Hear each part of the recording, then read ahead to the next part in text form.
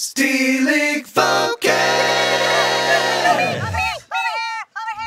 Greetings, Broadway babies. I'm Emily. Hi, I'm Jeff. And welcome to the second episode of Stealing Focus Interviews. This is the show where Jeff and I talk to people from the world of theater, basically Broadway, the West End, LA theater, and beyond. And today we're really lucky to have Broadway photographer Matthew Murphy joining us. He's taken many stills that you will recognize. Including a couple on our shirts.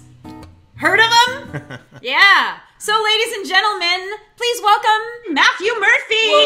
Yay! Hi, Matt! Hi, guys. I love your shirts. Yes! Thank you. We're gonna talk about them. They were done by a really good photographer. Have you heard of this show? It's on my radar. I feel like I need to see it at some point. I have to start off with Jeff and I were lucky to go to a screening of Mary Poppins Returns, I guess last year, a couple years ago. Yeah. And we met Lin-Manuel, and you were my in. I was yay. I know Matt Murphy. He's like, wait a second, you know Matt Murphy? He took my headshots. Yeah. So that was when he was like, okay, cool, I'll take a sneaky selfie with you guys. And he also took this picture, that one. Oh my God, What a journey! What a journey to being like one of the big Broadway photographers. Matt, I want to ask you first how you got into photography, because I know it wasn't like a straight line. Yeah, so, you know, I basically came to New York when I was 17, and I was a professional ballet dancer when I first came there. So I was dancing with American Ballet Theater. I'd come straight from North Carolina School of the Arts and had kind of joined ABT, was doing that for a while, kind of traveling, performing all over, loving that. I trained ABT in that is no like slouch. Like that's a really, really big ballet. Exactly. Company. If people have seen Center Stage, it's kind of like, you know, I was in the school that feeds into the main company, and I was trying to be, you know, Charlie from Center Stage was kind of the vibe that I was going for. for. Motorcycle? No, that's Cooper. Yeah. Okay, sorry. Yeah.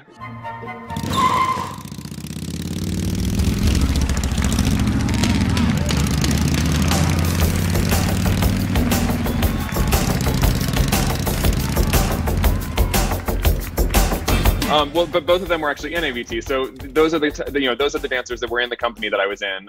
And I was doing that for a while, was loving it. And basically, like, not to get kind of sad and dramatic right off the get-go, but basically I had this health crisis where I came down with basically what is chronic mono. And so I had chronic mono when I was 21, and that was basically a year and a half of like dealing with this health crisis and going kind of, what am I going to do? I need something to take my time, you know, because I want to be creative, but I have no energy.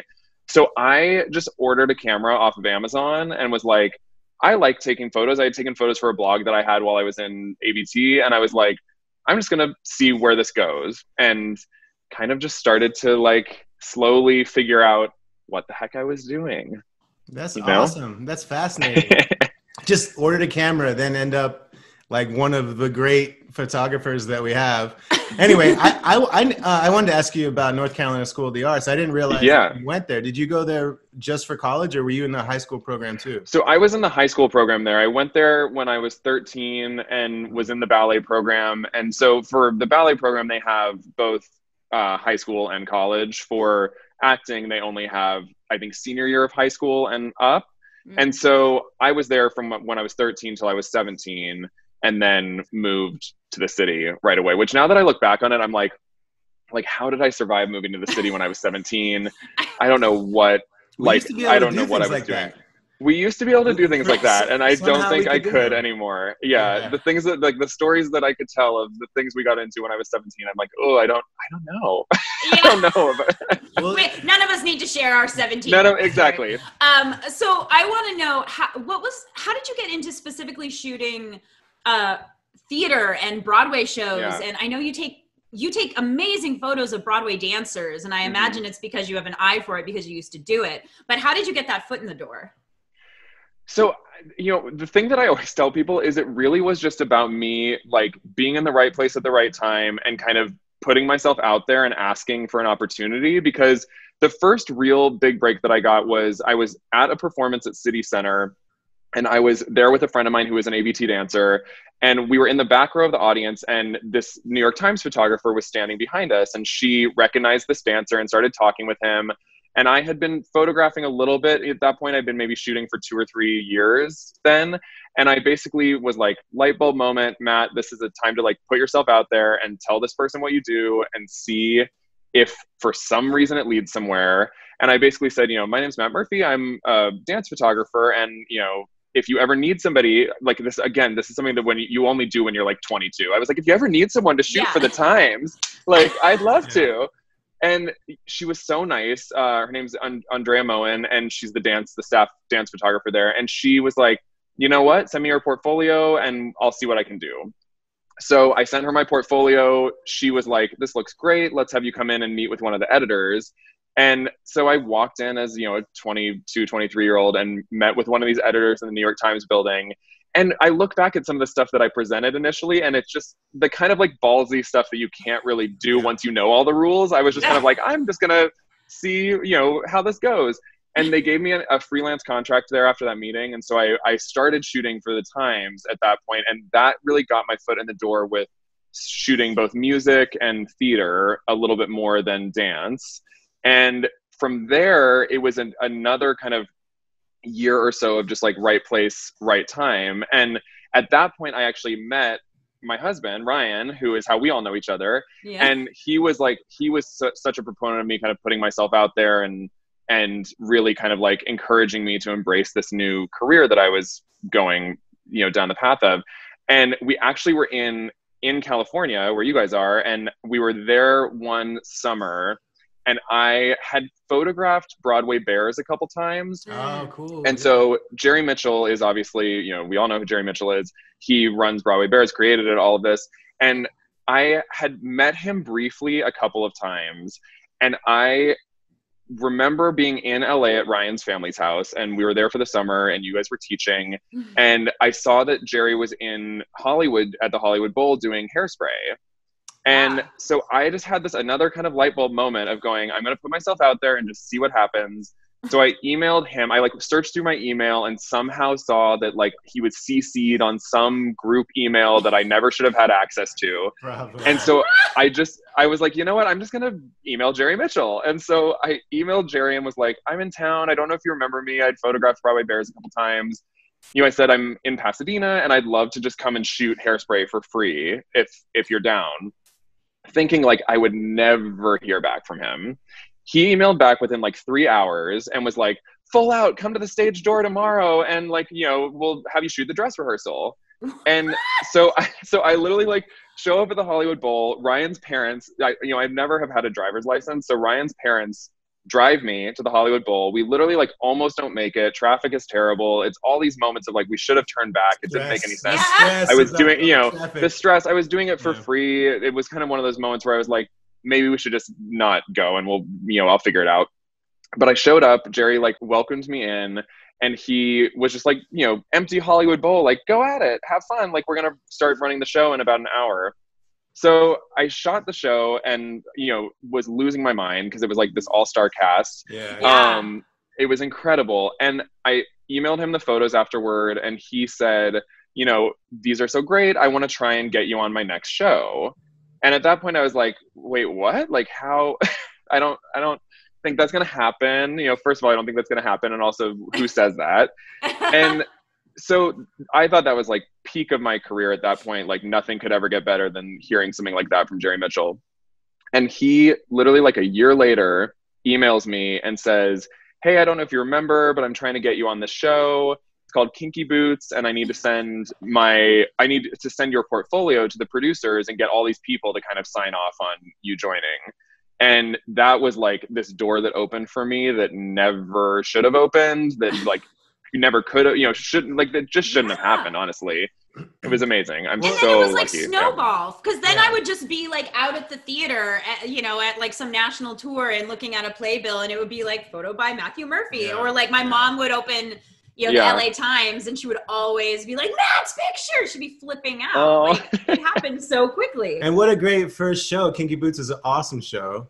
Well, and that's what is so nuts about the kind of just lucky nature of all of this, is that my first show easily could have been something that came and went and, you know, would have still been an incredible opportunity. But the fact that it became Kinky Boots and became this kind of worldwide sensation and won the Tony, and opened up doors for me that just never would have opened if it hadn't hit the way that it did. So it just kind of was this perfect storm of like someone giving me an opportunity and taking a chance on me. And lots, it took so many people. It took all the producers who gave me that first opportunity, the press reps, Jerry, like everyone just kind of saying, we know that Matt has never done this and we're okay with that. And we're going to give him a chance and we're going to answer the questions for him as it comes along. I mean, I didn't know what I was doing, honestly, in so many ways. You learned on the job. Yeah, you fake it till you make it, baby. Exactly. What I love is the reason, like you keep saying it never should have happened, but it happened because you were bombastic. You were a young kid who like, you wouldn't be held down by like your fears. You just went out and you went for it and you were rewarded. It can't hurt to ask. Like it really. And that's what I always tell people is like, it just, literally the worst thing that could have happened is that he could have just not responded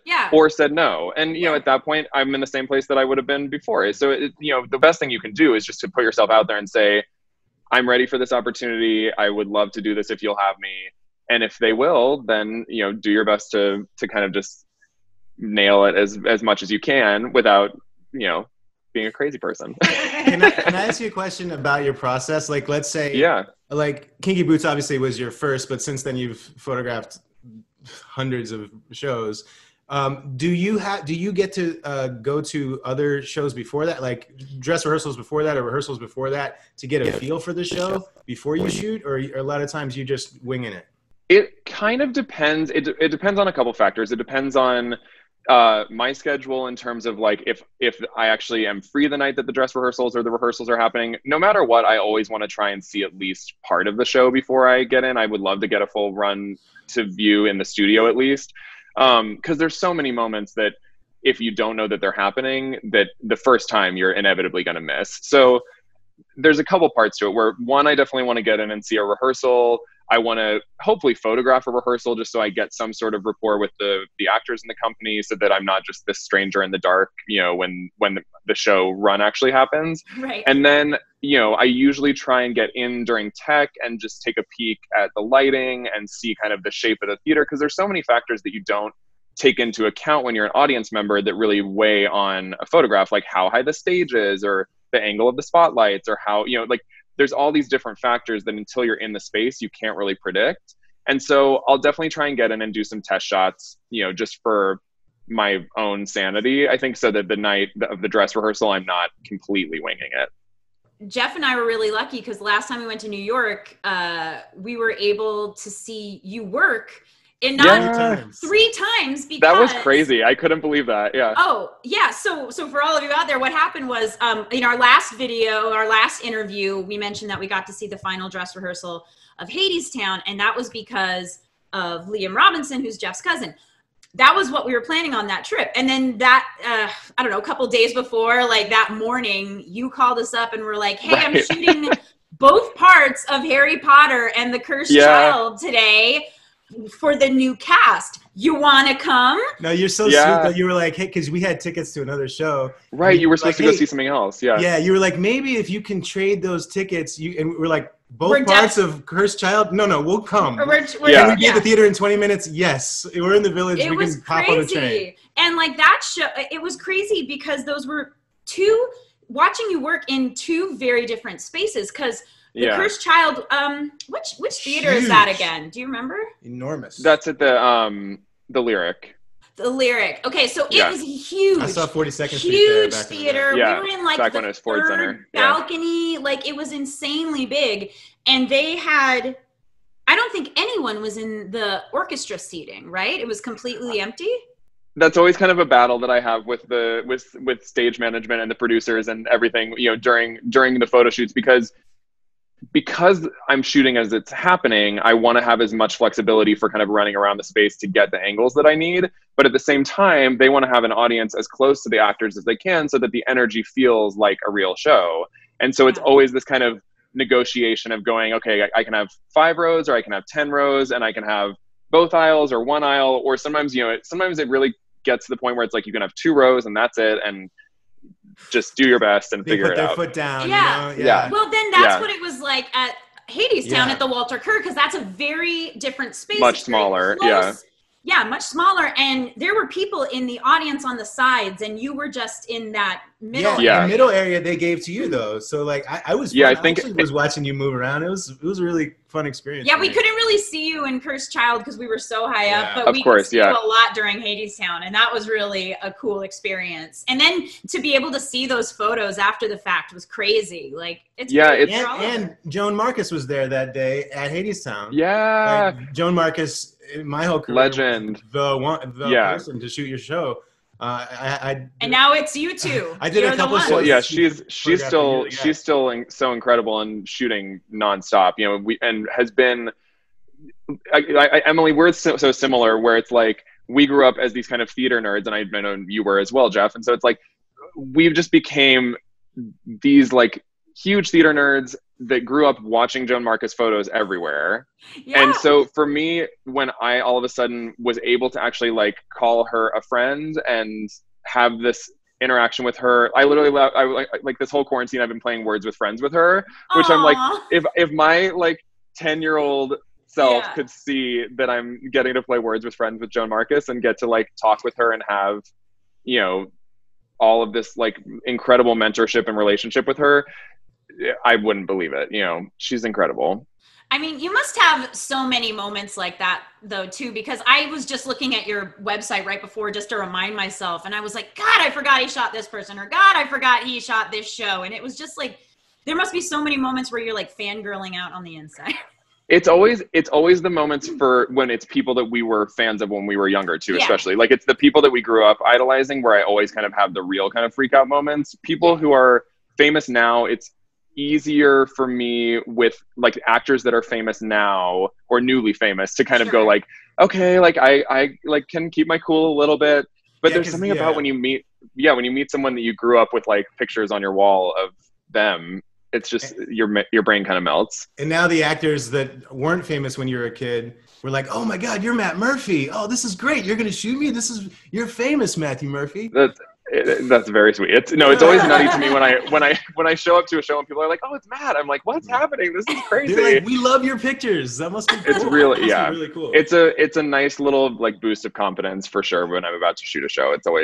I'm always super flattered and still kind of can't believe, because I just love doing it so much and I'm such a theater nerd that like, for me, the fact that anybody sees the photos is just such icing on the cake, where I just feel like when I'm at a dress rehearsal, I'm so spoiled just getting to see the show and getting to work on a show and be, you know, witness to these creative team members where you're getting to see their process and like watching them direct, you know, watching Tommy Kail direct people during Hamilton. You're like, what is happening? This is nuts, you know?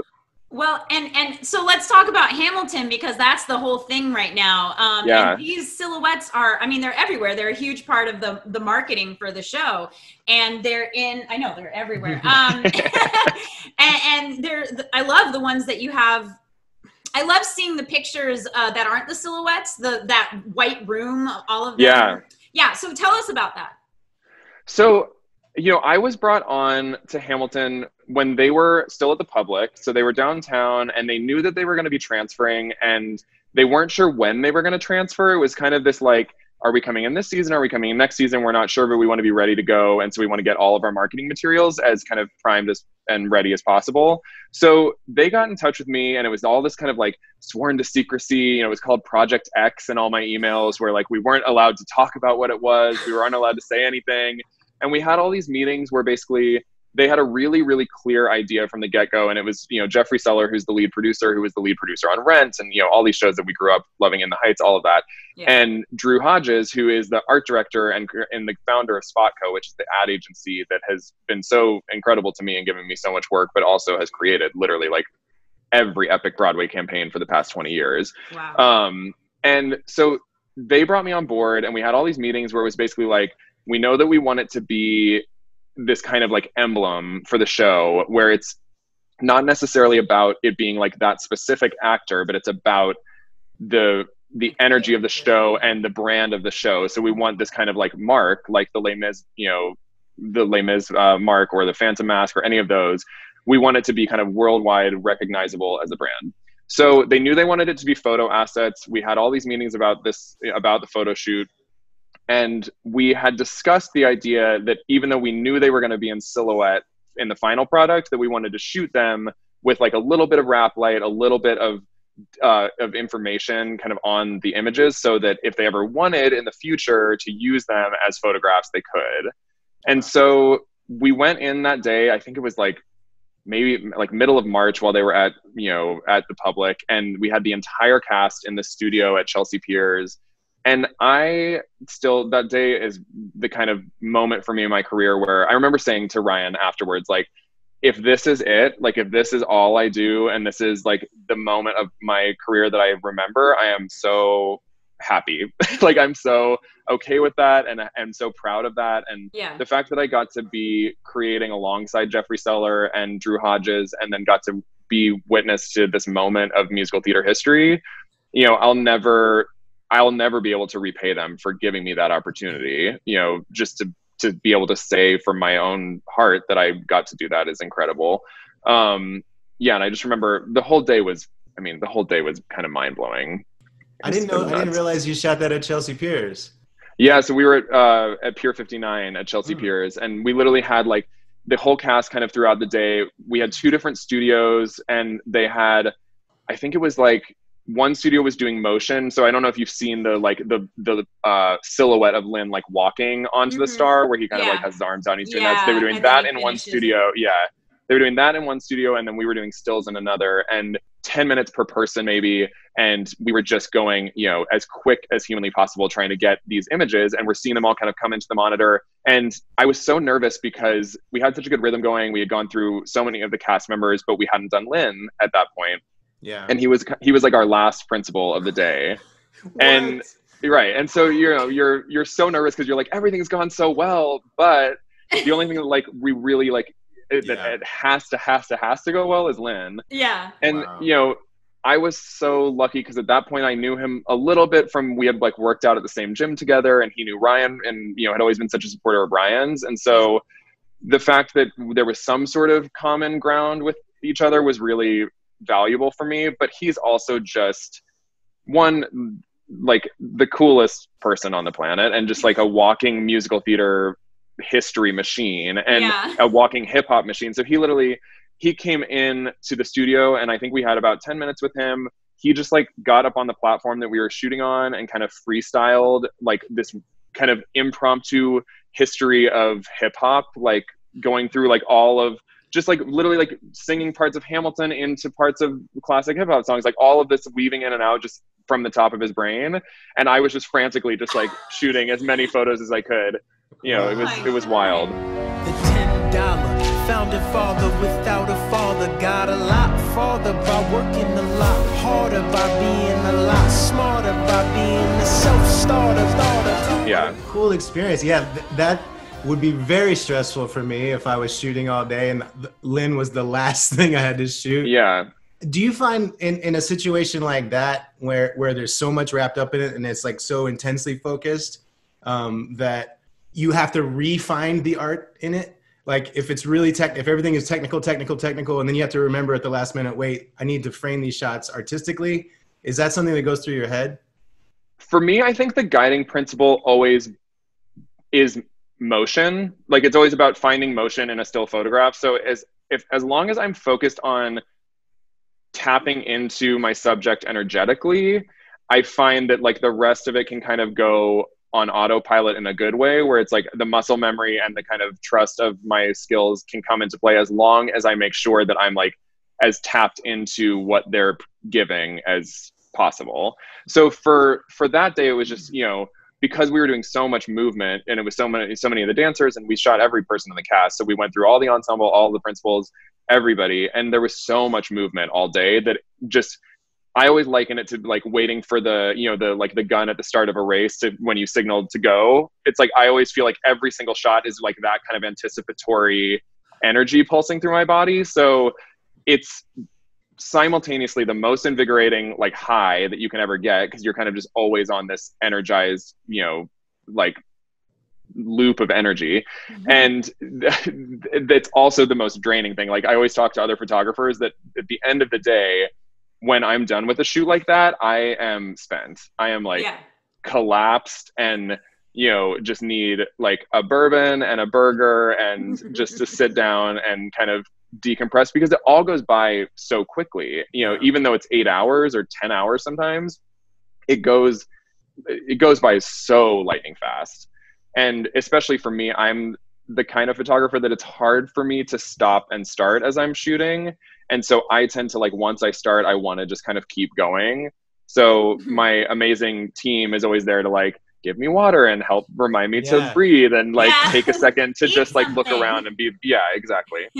Wow. Well, yeah, just want to follow up, because that's what I was thinking. It makes sense to get everything else out of the way. And then if you're simpatico with who you're shooting, that things can happen organically. And you're so good at shooting movement. Like, you have so many photos that are like beautiful dancers. Like, I love how you celebrate Broadway dancers so much, and just dancers in general, and seeing the motions you capture. But I imagine you're right. It's got to just be like, I got to just and but you have the time. Sorry, real quick. How do you have the time to go back and look at all the things that you shot? Like, after you put them all on your hard drives, is that something that you do, or does somebody else take it? So it depends on the job. So with something like Hamilton, you know, we're backing up to like multiple hard drives as we're shooting. We're making sure that we've got redundant files everywhere just to have everything covered. And as soon as a shoot on an ad campaign is done, 99% of the time I give a hard drive of like every raw file directly to the ad agency, and I'm kind of at that point hands off. So I then go back to my own apartment, and Ryan has to sit there and watch me just like comb through files and just be excited about what we captured. But most of the time, like, you know, with all this Hamilton stuff, even the stuff that you have, like, I've never seen the sheet music book. Like, I've never seen some of these, you know, I've never seen some of this stuff because it goes so out of my hands. Right. You know, it goes out of my hands at that point. So a lot of times I don't see the final product until like it's out in the world. And as I've gotten further in my career, I've definitely been more involved and kind of more vocal about wanting to be involved at every step of the way. But early on, especially, it was like I'd sometimes turn a corner and be like, oh, there's a bus with pictures that I didn't even know I didn't even know those were out in the world. Cool. Yeah. Like, wow. You know, like I pressed the button and now it's on a bus, like, going by, and I forgot about it until now. Like, crazy. Well, and you kind of just always, the good thing is like the ad agencies that I work with and the art directors that I work with are so incredible. And so we've all mainly worked together at this point multiple times. And there's a trust there that I know that when, you know, one of the companies takes it, I know that they're going to take such good care of the image that I have complete trust that it'll be a fun surprise rather than a bad surprise. You know? There you go. I wanted to ask you, because not only are you a photographer of musical theater, but you have been involved in the creation of a musical theater piece, which is 35 millimeter, a musical exhibition, which you and your husband, Ryan Scott Oliver, put it together. He wrote it, and it's specifically, we did the LA premiere out here, and one of the things they send you is, you know, you have to display Matthew Murphy's photographs for each of these songs. Like, and it's like, you could do it in the lobby, you could do it in a program, you can project, like, you can go as big or as small as you want, but they got to be there. How did that all come about? You know, the thing I love so much about 35 millimeter is that because of the way that it was born, I still get to be such a fan of it, because I had taken most of the photos before Ryan started writing the songs. And so we've been together now for 11 years. And when we first got together, I remember like he started writing songs based on some of my photos, and he would present them to me, and I'd be like simultaneously like so blown away, also kind of like, what's happening? There's a cool composer that's like writing music about my songs. You know, I had never, like, how is this happening? And so for me, the fact that I got to do a lot of it before Ryan did his part allows me to kind of have this like real, just like fanboy, you know, mentality about it. Cause I just think his work on it is so incredible. And like, it's some of my favorite music he's ever written. And the fact that the fact that like I had anything to do with inspiring him to do that is such a, you know, like beyond my wildest dreams kind of form of flattery. And so, yeah, for us, it's just been incredible to see, like, even now, I mean, at this point, I think 35 millimeter came out like almost 9 or 10 years ago, I think. It's like 2012. It was 2012. So yeah, like eight or 9 years ago. Yeah. And it's wild that like we still get tagged and, you know, like see things pop up on Twitter or Instagram of people in random countries that are like just discovered 35 millimeter, or, you know, like created this incredible music video based on Sarah Berry, or, you know, they'll do all of these kind of like amazing fan made pieces of art. And so to get to know that it has a life like that, and to know that we created something like that so early on in our relationship is just really cool to look back on. Oh, and that original cast album is nuts. Like, that cast album is insane. Like every single person in that, all of those cast members went on to be like huge Broadway stars and Tony Award winners. Yeah. And I love that you can do that show anywhere, and it's really the flexibility of it, which I think, you know, you being a musical theater junkie and Ryan growing up as he did doing theater out here with me, he understands the value of creating a piece that can be done by anyone across the country, by kids, by adults, professionals, high schoolers, college kids. Yeah, and like we've gotten to go, we saw it in London at the Other Palace, and they did this incredible production. And then we've seen college productions that were like totally out there, weird, off the wall interpretations that were incredible. You know, it's like you can really do so much with it, and it's totally open to interpretation. And you know, I think some of the work that I look back on from when we were younger that was so kind of imprinted so incredibly on our brains are those song cycles from when we were younger. And so I feel like the fact that we created one that has some sort of impact on, you know, a younger generation of musical theater artists is just like a spectacular like moment in my life. It's so awesome. Yeah, I'm a fan too. I'm obviously a fan of the show. And I, honestly, when we did it out here, I just had never heard of that concept before. It was such a cool idea. What, song cycle? No, the concept of taking photographs, specific photograph, and like writing a song. Not having pre-existed, you know, that's a really organic, cool thing too. And just a brilliant synthesis. You two guys are awesome. So, well, it'll be interesting to see if we end up doing, you know, we've floated the idea of like, will we do something like that again? Would it be interesting to kind of re-explore that? And I definitely think it's something that we're both excited about. I haven't done my own personal work in so long. And so much of that was my personal work when I was first really picking up a camera and figuring out what I was doing. So I'd love to kind of be given another chance to kind of do it as like a 35 millimeter 2.0 with my new, you know, with some of the new skills that I've developed over the years. And maybe that'll happen. Maybe this is the first, Hey, you have nothing but time now, I suppose. Wait, the series can just be the different film sizes, you know, like 32 millimeters the first. Exactly. Yeah. Oh my God, that'd be amazing. Yeah.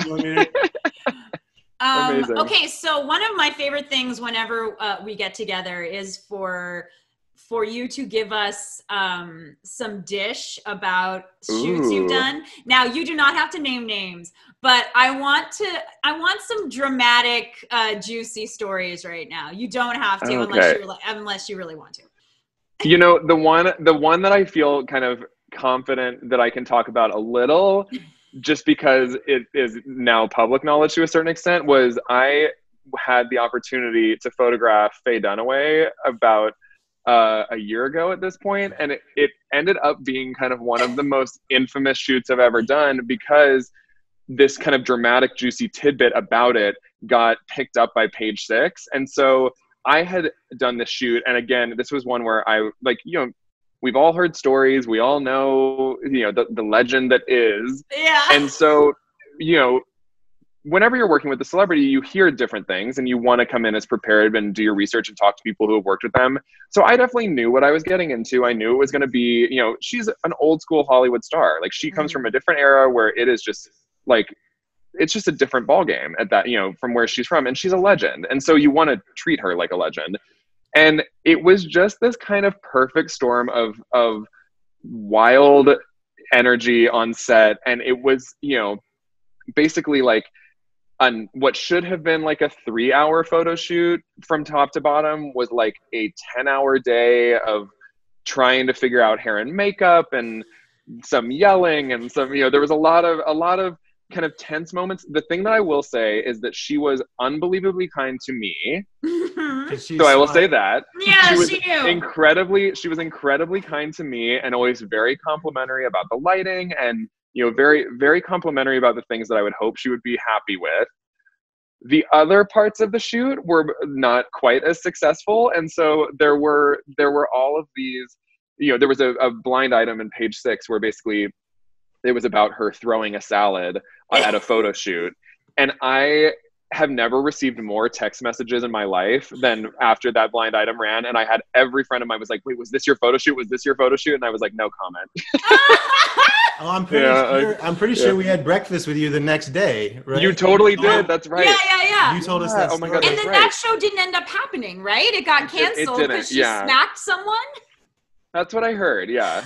No wire hangers ever. So that was, there's those types of celebrity stories. There's also kind of amazing celebrity stories where like I shot, Daniel Craig was doing Macbeth at New York Theater Workshop. And I was so nervous because he's James Bond, he's Daniel Craig, it's all these things. And he's married to Rachel Weisz. Exactly. And so he came, I remember being really nervous that day. We had to set up for the shoot and we didn't have very much time. I think we were maybe going to have 15 minutes with him. And he was running really late because I think he was dropping their kids off at school. And so he came in and he was so apologetic and just like really, really nice right off the bat. And just kind of like, I'm so sorry I'm late. Let's do this. Like, the type of celebrity that knows exactly how they want to get photographed. They're going to deliver right away. They're super professional, but they also don't want to waste a lot of time. So he's kind of like, let's just do this. So because he was running late, he hadn't eaten breakfast. And while we were doing the shoot, was eating his breakfast and literally would be like chewing on a granola bar, take like a couple bites and then give like full like smolder face as like mid bite, like looking unbelievable and ready for the photo, but like as he was eating. And it was granola in his mouth. Well, and it was the most incredible thing to witness because he was simultaneously, it was like in other hands it would have seemed unprofessional, but he was so nice and so apologetic about the whole thing that he was just kind of like, I'm sorry, I need to eat this, but like, let's do this. I can do it. We'll make it all happen at once. And I was so skeptical, but then blown away by the fact that he literally could be like mid breakfast and just giving like the shots on my website. It's of him and he's just he looks like Daniel Craig, like stud, superstar. Oh my God. I haven't really thought about it, but he's kind of king of the smolder face.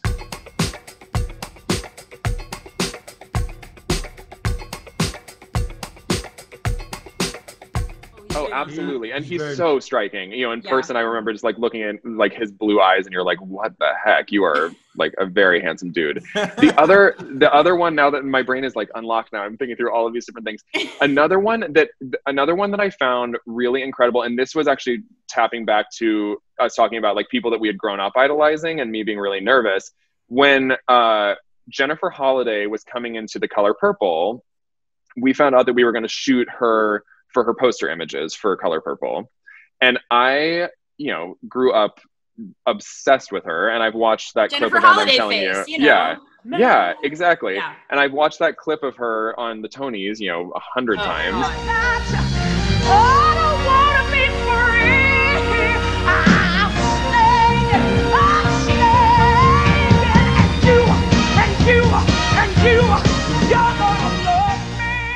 And when she showed up at the studio, she was so quiet and so, you think of her as being this kind of like, I'm stomping through the ground, like I'm this, I'm going to bulldoze through, and I'm telling you. We all got pain. Yeah, and you expect that. And she came in and she was so quiet and so sweet. But I was like, who is this person in front of me? She's much, softer and sweeter than I was anticipating. And it was incredible to witness that basically, we started shooting her and we were kind of all getting warmed up. And then she asked us to put on the cast recording of Color Purple so that she could sing along to it. And so I'm standing, 2 feet away from Jennifer Holliday, and she'd been giving us wonderful shots at that point, like looking gorgeous, all of that. But when she started singing, it was like this like channel of energy opened up in her, and she just became Jennifer Holliday.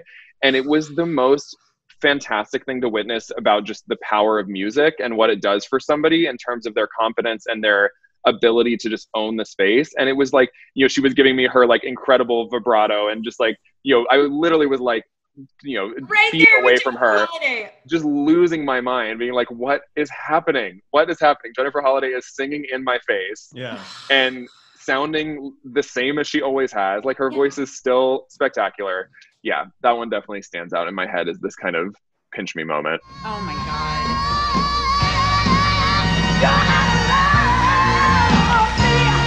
Yeah. Yeah, there's definitely other ones that I have to plead the fifth on, though. That's fine. That's totally fine. Totally Yeah. fine. Totally Yeah. fine. That was plenty juicy. You want to just like rattle off some of the Broadway shows that you've taken shots for? You know, one of my favorite shows that I've worked on recently that I feel really proud of kind of all of the work that we did on it is Moulin Rouge, which I've been so blown away by as a show. And another person who's been so incredible to me during my career is Alex Timbers. And anytime I get to work on a show with him, the fact that he has this kind of trust in me and I have this trust that I can kind of play around with what I'm delivering to him, that he really encourages.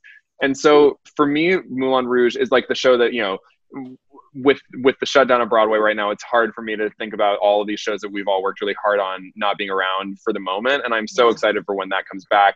But also, I just was really excited about the imagery that we created for it, because we grew up watching that movie. You know, we all have all these ideas of what we want it to be.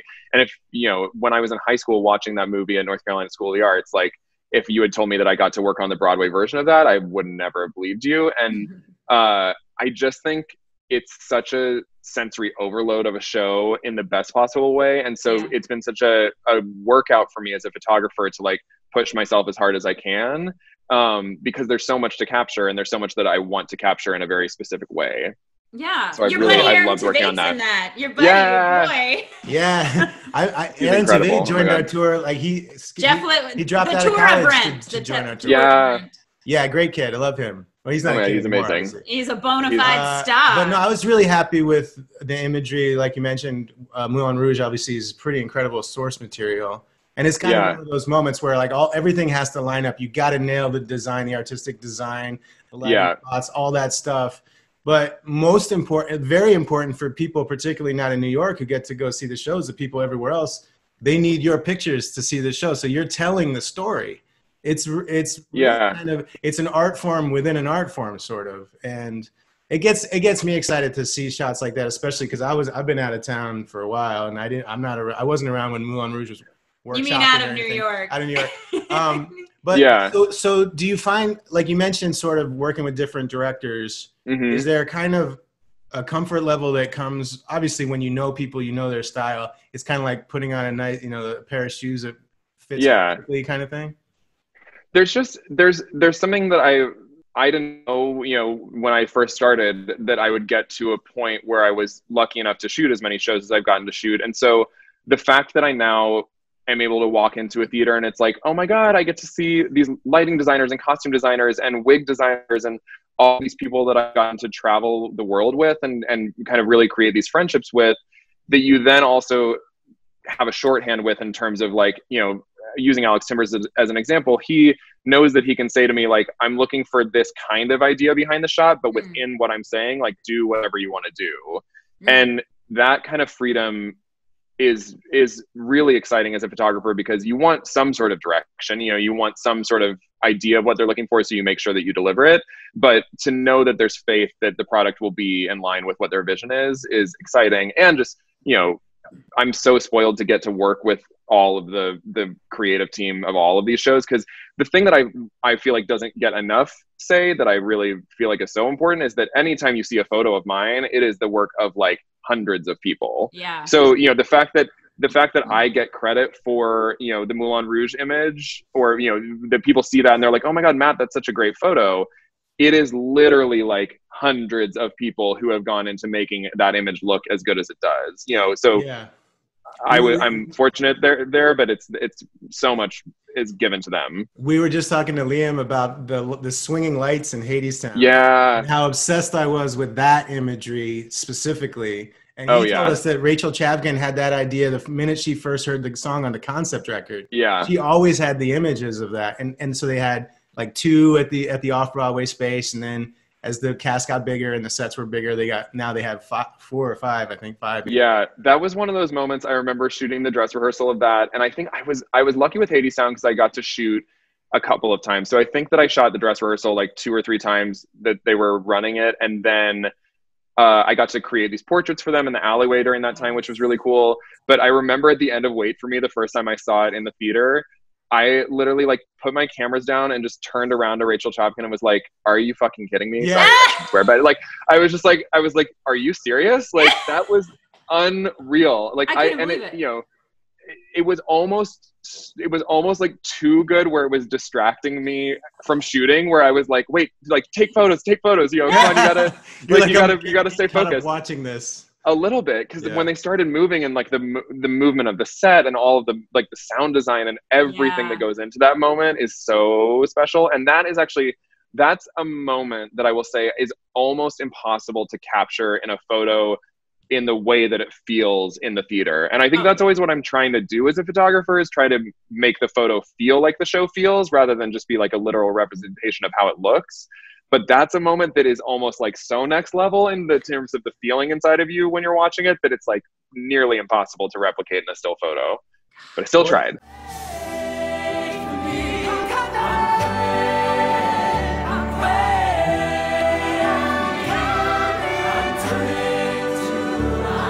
Hadestown, that cast had been together for a while, particularly, well, a lot of the principals had. So that was kind of a well-oiled machine by the time you started to shoot it. But there's got to be shows that are stopping and starting.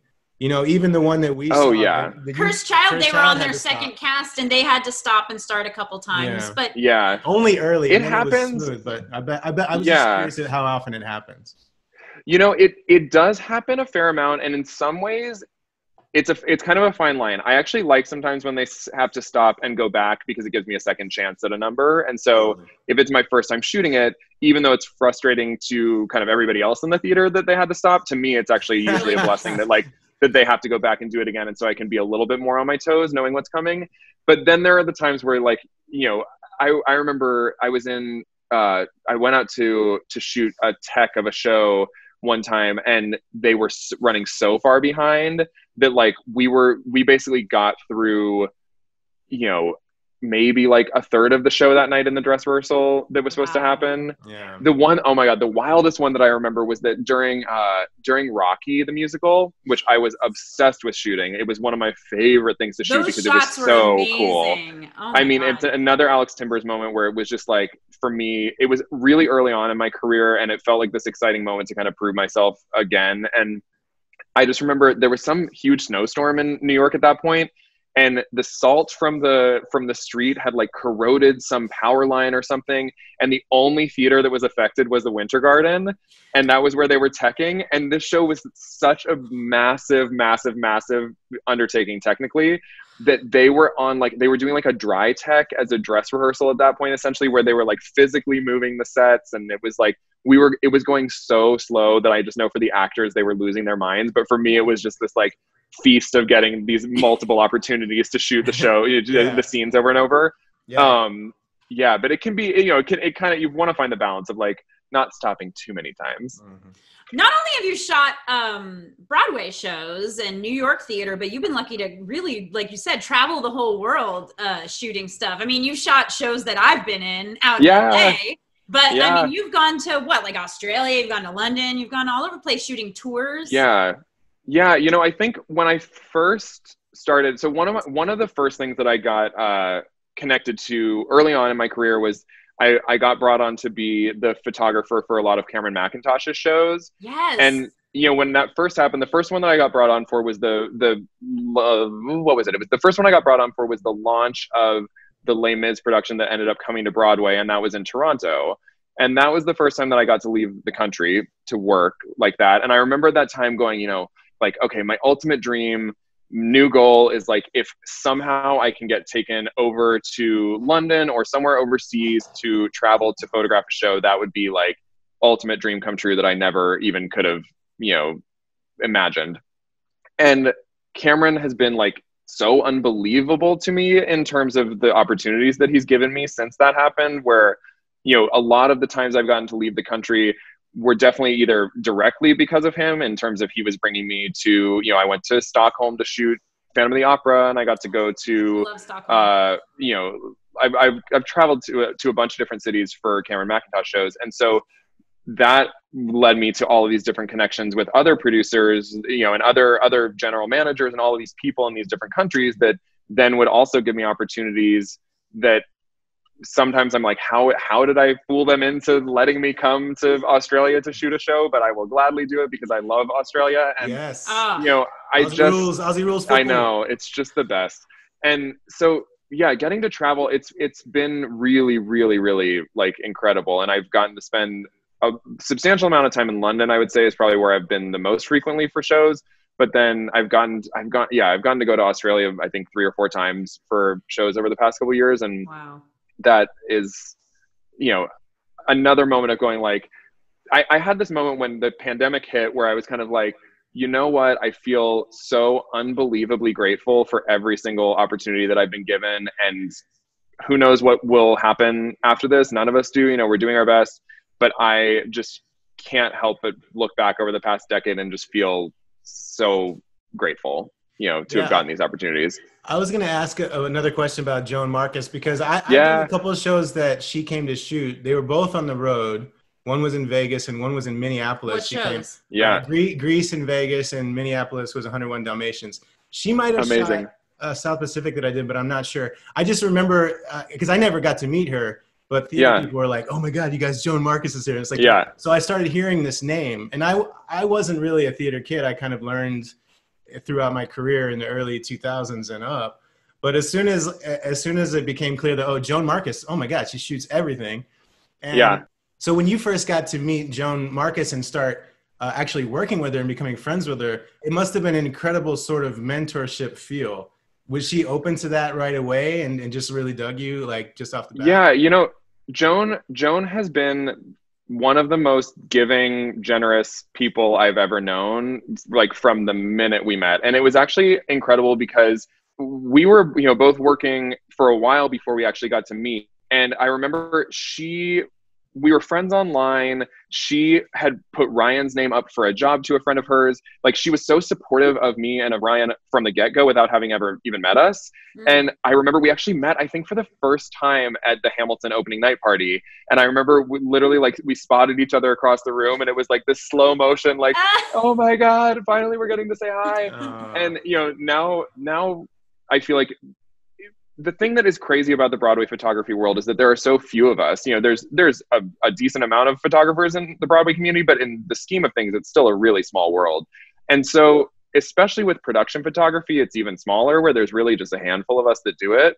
And getting to have someone who has literally shot like thousands of shows, she tells stories about, you know, you sit with her and she's like, I was there the night that Jonathan Larson passed away. Like, you know, she has been around through all of these incredible musical theater history moments that she can tell you about firsthand. And getting to not only hear from her about her history, but to talk with her about the ups and downs of the industry and what it's like to be a photographer in the Broadway world and what the struggles are. Just having someone who understands it to such a degree that she does is, you know, a real thing to cherish for me. And we actually got the chance, when was it? It was like 2 years ago now, King Kong opened on Broadway, and they reached out to both of us and they said, you know, this is a massive show. It is, we think it's too big for one photographer to do. And they said, you know, would you and Joan do it together? And I can't speak for her, but I know I was beyond flattered to even be like considered in the same breath. And so I just remember sitting with her before we went in and shot King Kong, and we went to Starbucks and we're just kind of hanging out and talking about what we thought the shoot would be like and how we wanted to approach it. And getting to like do-si-do in the theater with Joan Marcus during that shoot was so, like, it was just so cool. You know, her images are iconic, and she is iconic, and she's a like Tony Award winning titan of the industry. So yeah, I love her, and I can't wait to see her again. Yeah. Oh my God, that's so great. Well, yeah. And so how many times have you shot at the same time as her? Because that's in Hadestown and King Kong, that's 2. Yeah, well, so we didn't end up shooting Hadestown together, but we were both there. But we did King Kong together, and then I don't think we've actually ended up shooting another show at the same time. But we, you know, whenever we get the chance to be in the same room together, I know that we try to jump at it. And, you know, we have both been busy with traveling independently a lot for shows. So sometimes our time in the city is not overlapping as much as I would like it to be. But in a weird way, quarantine's been nice. We've ended up catching up on the phone, you know, pretty frequently and getting to touch base and hear how she's doing. So I'm hopeful that we'll get to shoot another show together at some point. I mean, that was super fun. Once theater is back, you just have this prolonged vacation now, I guess. Yeah, it's wild. I mean, it went from, you know, I was like looking at my calendar, you know, on March 12th, I was booked for a minute and had like a couple of exciting shows to look forward to. And then all of a sudden, as for all of us, it just kind of all changed really overnight. And so I know that it's going to come back. I can't wait for it to come back. I am probably going to be a hysterical mess at that first shoot that the first shoot that I do. I can't imagine what that will be like. My SD cards. Oh God. Well, not only will I have to like really remember what I'm doing, but just I feel like already I get so kind of emotional sometimes when I'm shooting shows, like when you hear the orchestra start for the first time and you really take in the moment. It's so spectacular. And so I feel like with the time off that we've had, when that happens next, I'm just going to be like, oh my God, Broadway. Well, you took some amazing, really kind of haunting photos of, you know, I guess it was a month or two into the pandemic, of Times Square and how empty and dead it was. Yeah. I just knew, you know, I think that was about a month in. It was like in the middle of April.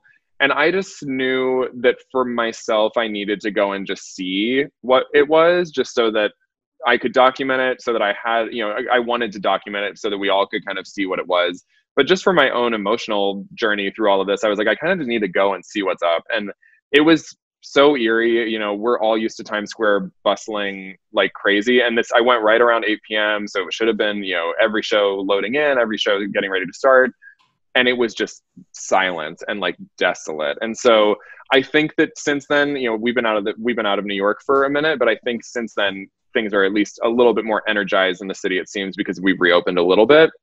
But I just can't wait to, you know, I've never craved shoving my way through a Times Square crowd like I do right now. You know, like who knew that I'd ever get to a point where I was like, kill for one of those dirty Elmos to come up to me. Or you mean like I'll do it even with people with umbrellas. Like I'll do it if they have an umbrella. I'll be like, sure, let's run all through the together. tourists looking up while you're trying to get Times there. Square that we would bypass every time. Every time, possible, you know? But now, it would be cool to go back to those days.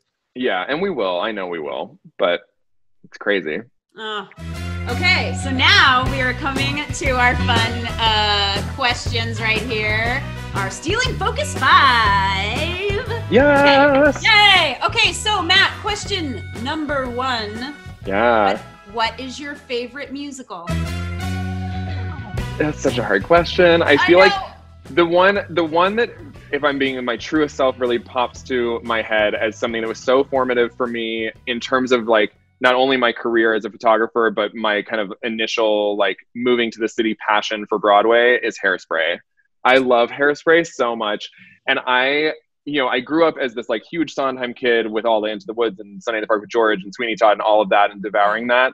But I just think there is something so spectacular about the construction of Hairspray. And I saw it during previews when I was younger, and the fact that it was kind of my gateway into being a Broadway photographer is just the kind of like perfect trajectory in my head for it being the show that really means the world to me. That's a great answer. You can't stop the beat, Matt. You can't stop the beat. You can't. Okay, so question number 2. What is your dream project or dream role or something in those lines? Yeah, I think a dream project for me is that I really want to start working on my own personal portrait project with Broadway actors, because I think especially coming back from quarantine, I think there's going to be something kind of wonderfully like weathered about all of us that we weren't anticipating. And I want to, kind of in the same way that I documented the Times Square, images, I want to document this time in theater history, even though I know it's not necessarily the most beautiful or easiest thing to think about or witness. I still think it's really important that we all do remember it and do kind of take stock of it as it is carrying on. And so when I get back to the city, I think I really want to just get back in the studio and just make some portraits with some actors and see where they're at right now. I love that. That's a great answer. Yeah. Number 3, which project are you most proud of? I feel like we talked about it a lot. I feel like we talked about a couple of these, but for me, the Moulin Rouge imagery has been really exciting because I feel like it really encapsulates everything that I'm about in terms of movement and energy as a photographer.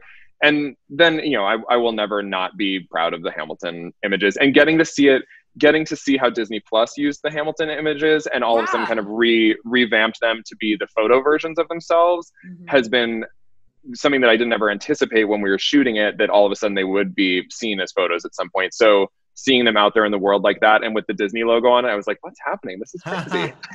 I was very proud of the editing that they pulled off for that. Oh my God. Beautifully shot. Oh, it's incredible. Nothing was missed in that version. No. Spectacular achievement. It's incredible. Yeah. Okay, question 4. This is the best one. What musical hurts your soul? This one is the one that I feel like I have to plead the fifth on a little bit, but I will say it is so rare that I shoot a show where I'm like, can't find something valuable in it. Yeah. But there have been a couple where I've just gone like, oh, did you really need to adapt that movie? Or like, oh, did you really need to adapt it that way? Like, are we sure this was right? So I'm going to plead the fifth on the title, but it is one that was adapted from a movie that was a tour.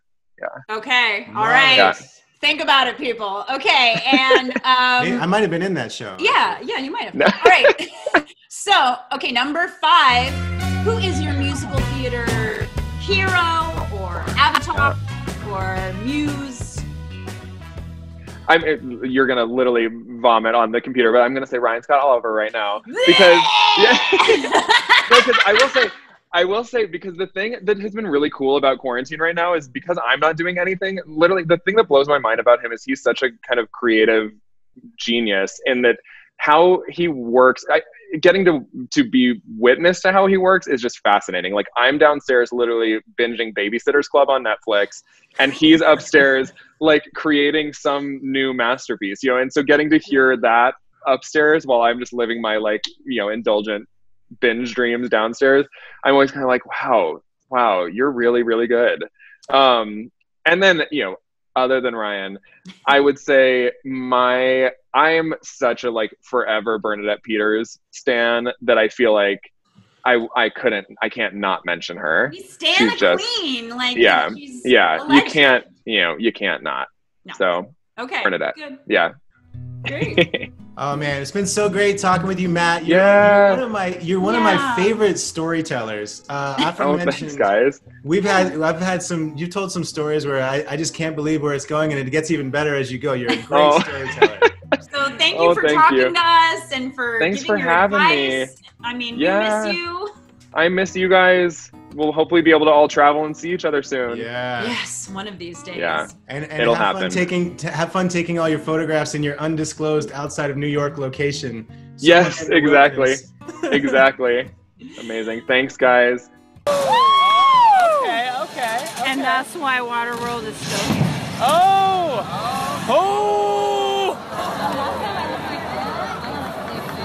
Take that chandelier from Phantom. Oh, wow.